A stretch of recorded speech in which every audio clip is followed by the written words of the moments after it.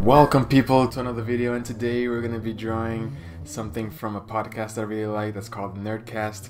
It's a Brazilian podcast, and they do this thing where they play a RPG game based off the Call of the Cthulhu games, and there's this scene that I want to draw, and let's draw this right now, right? But I guess let's go to something more comfortable, right? Wow. Would you look at that? Let's get into the drawing then, shall we?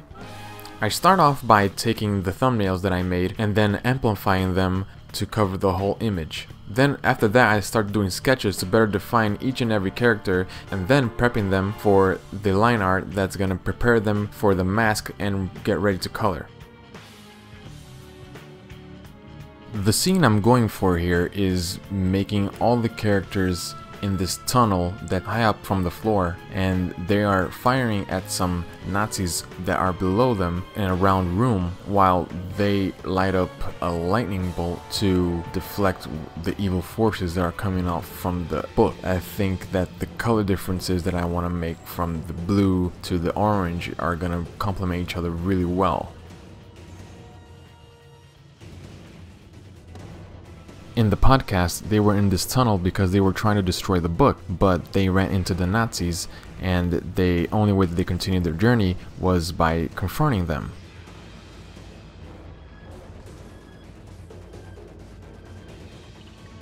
After I finished getting all the masks done in each and every character, they are ready to color.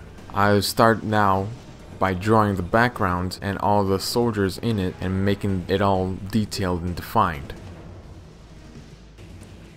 After the background is all ready and properly masked and ready to color, I'll start by going back and then coloring where the main characters are in this drawing, and start off by the edges that are these rocky formations.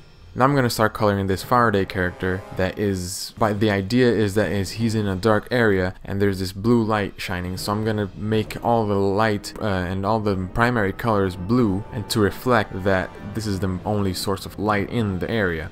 With the next character, I start by adding all the dark colors first. Then that helps me get a better sense of what the lighter colors would do with the character. So by adding later the light, it mixes and matches and blends better than if I added the bright spots first and then the shadows. The characters that are farther away from the main light source of this tunnel, they're gonna be less affected by it, so therefore their colors are not gonna be as strong of a blue tint, but they're gonna mix more with their natural colors and more with the colors that are coming out of the tunnel. Now that all the characters in the foreground are done, it's time to move to the background, where I'll start to color all the soldiers. I looked at photo references to make sure that the uniforms from the soldiers are gonna be as accurate as possible. After I finish coloring the soldiers, I start by coloring the whole background, starting off with the statues and the Nazi flag, and then coloring the whole thing with the dark brown, and then adding the light sources from the torches to create the mood and to create that orange feeling that I mentioned earlier.